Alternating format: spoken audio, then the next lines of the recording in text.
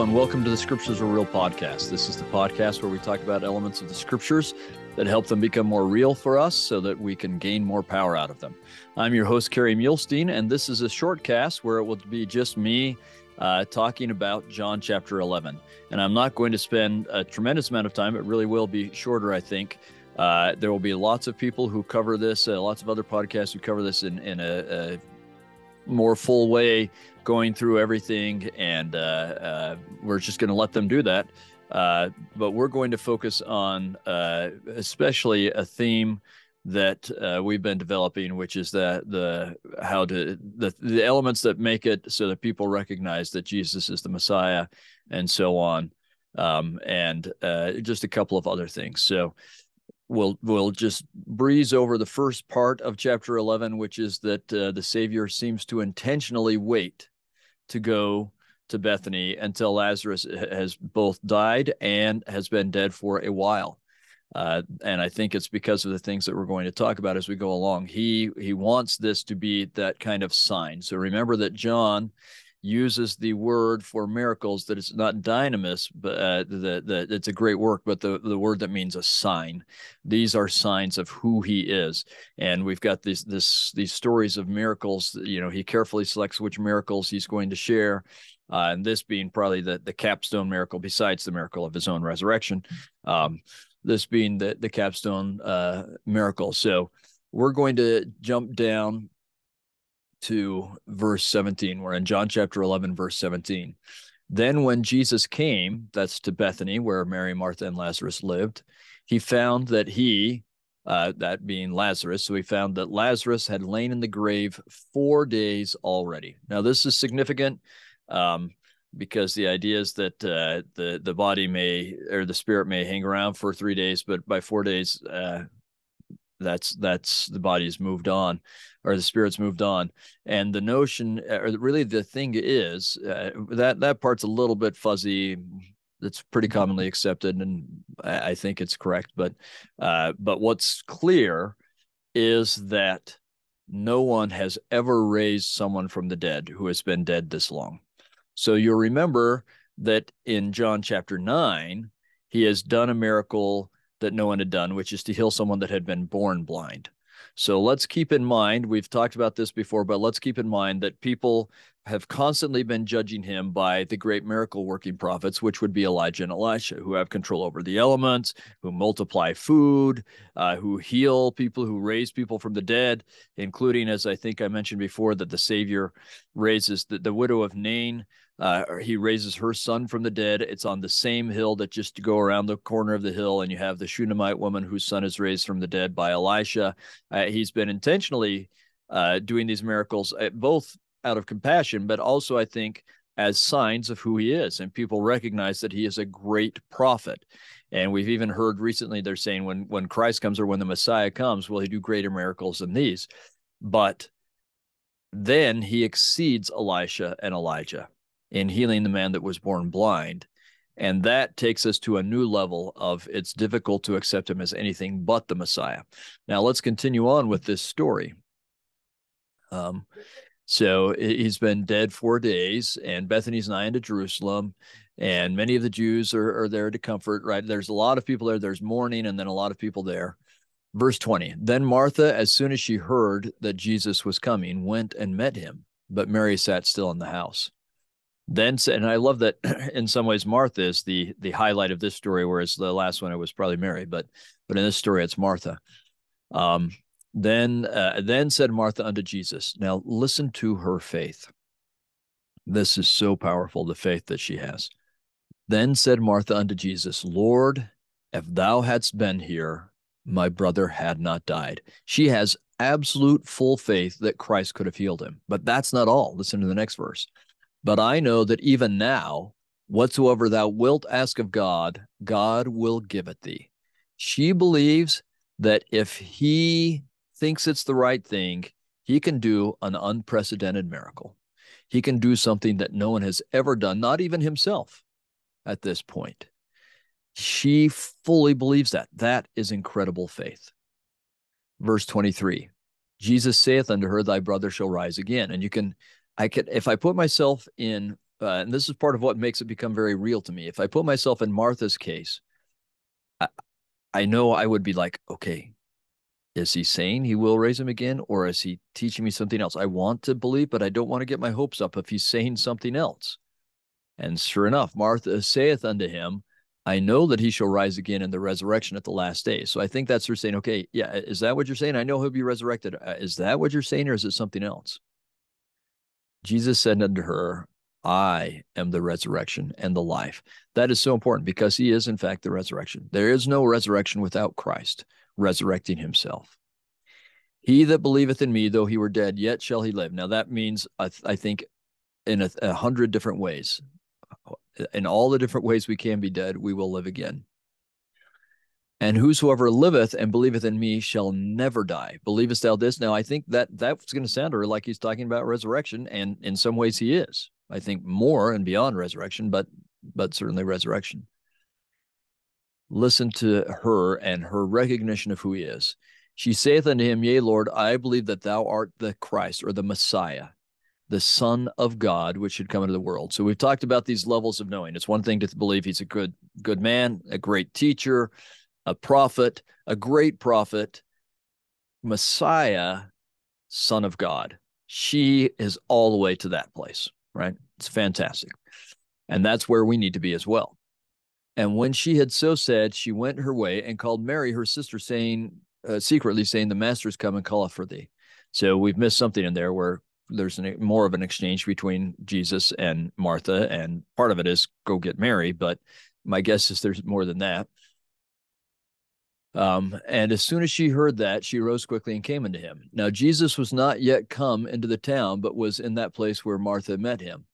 The Jews then, which were with her in her house and comforted her, when they saw Mary, that she rose up hastily and went out, followed her, saying, she goeth up to the grave to weep there.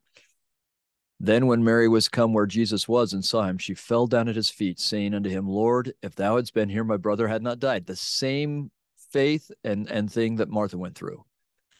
When Jesus therefore saw her weeping, and the Jews also weeping, which came with her, he groaned in the spirit and was troubled. Now, there are all sorts of people who have all sorts of different ideas about what he's troubled about. Is it because they're moaning? Is it because they're, and mourning? Is it because they don't have enough faith? I think it's about what the pain that they're feeling. And I'll explain why I think that in a second. And he said, where have you laid him? They said unto him, Lord, come and see. Then we get actually the shortest verse in scripture. This is a good one to memorize if you need to memorize the scripture. John 11:35, Jesus wept. But I want to spend a bit of time on that. I have to say that sometimes I struggle. I think I'm a very sympathetic and empathetic person, but sometimes I struggle with this because when I know, especially when my kids were young and they're crying over something that I know, this doesn't matter, and in 5 minutes you won't remember and you won't care. Sometimes I have a hard time taking their sadness at the moment seriously. I'm just like, hey, get over it, move on. And sometimes we do just need to get over it and move on. But even so, we need to recognize the pain that people are feeling at the moment. Jesus has no reason to weep other than because of the pain they're going through. He knows that in a moment they're going to have wild, ecstatic joy. If it were me and I knew this what was going to happen, I'd be just like, you're crying. You don't need to cry. Just stop crying. Don't feel bad because it's going to be this way, right? And my children can attest to me saying, don't feel bad. Don't worry about it, right? That's the kind of thing that comes out of my mouth most often. But Jesus wept. He felt their pain. He is going to make them happy, but he felt their pain and empathized with them. And I think that's why he's troubled. I don't know. Maybe there's other things. But anyway, and people recognize, behold how he loved them. And some of them said, couldn't he have opened the eye, or could not this man which opened the eyes of the blind have caused that even this man should not have died? So people understand that he has that power. Jesus, again, groaning in himself, cometh to the grave. It's a cave, and a stone lay on it. And he says, take away the stone. And she says, I love this, Martha, the sister of him that was dead, saith unto him, Lord, by this time he stinketh, for he's been dead 4 days. And probably true. Jesus saith unto her, said I not unto thee that if thou wouldst believe, thou shouldst see the glory of God? Then they took away the stone from the place where the dead was laid. And Jesus lifted up his eyes and said, Father, notice how, again, we get this in John, He is turning glory to the Father. In fact, if we were to go back up to verse 4, when Jesus heard that Lazarus is sick, he said, this sickness is not unto death. Even though he knows he's going to die, he says it's not unto death, but for the glory of God, that the Son might be glorified thereby. He knows that this is going to be a sign as to who he really is, and that will add glory to God. So he is, again, pointing things towards God. Even though he recognizes what this will do about how people see him, he's pointing things towards God, and he does it in his prayer. I thank thee that thou hast heard me. And I knew that thou hearest me always, but because of the people which stand by, I said it, that they may believe that thou hast sent me. So do you see what he's saying? I'm praying this. I don't have to pray it. I always have known that you heard me, and you know that I know you've heard me, and you know I'm grateful for it. I'm praying this specifically so that everyone around me knows that I know that this comes from you, that this power that I am about to demonstrate is not my power, but it's your power, so they will know not about how wonderful I am, but that I am your servant sent from you. That is something we all need to emulate. Really, truly, we all need to emulate that. He sets the example for us. Verse 43, and when he thus had spoken, he cried with a loud voice, Lazarus, come forth. And he that was dead came forth, bound hand and foot with grave clothes, and his face was bound about with a napkin.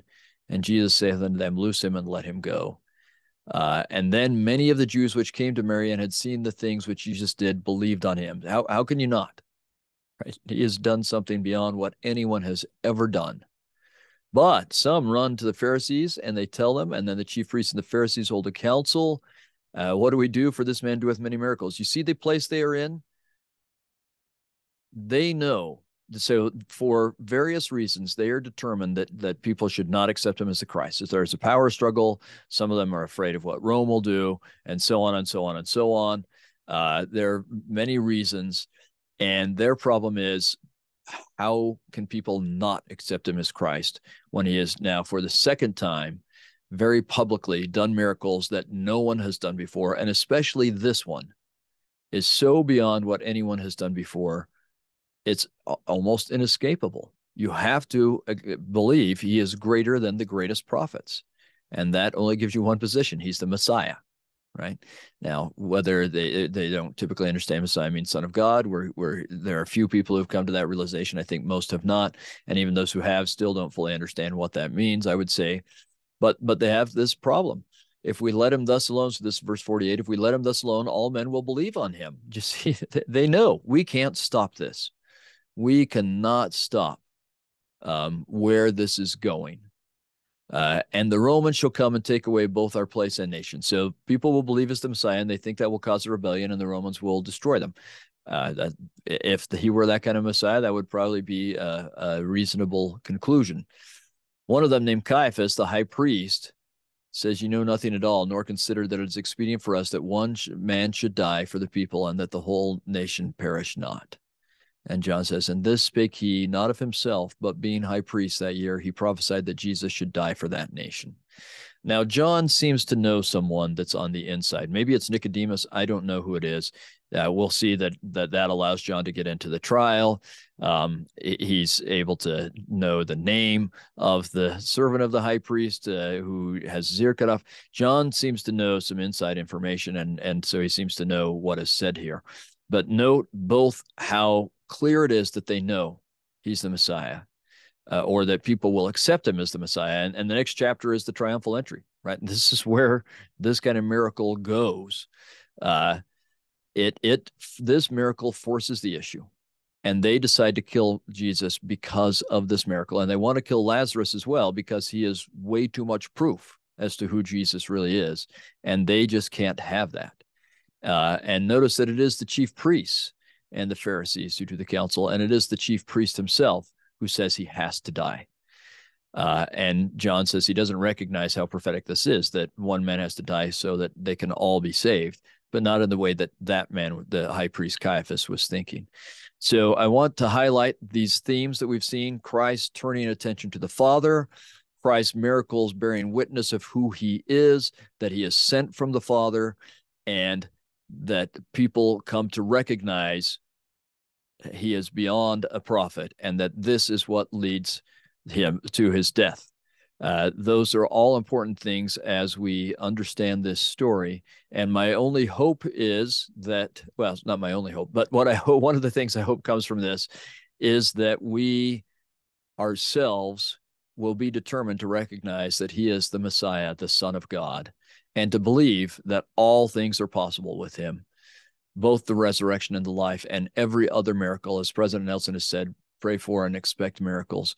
Believe in Christ and who he is, and that he does the Father's will, and that he is here to bless us in accordance with the Father's will. Believe in those things and we'll be in a good place. And I testify of those things in the name of Jesus Christ. Amen.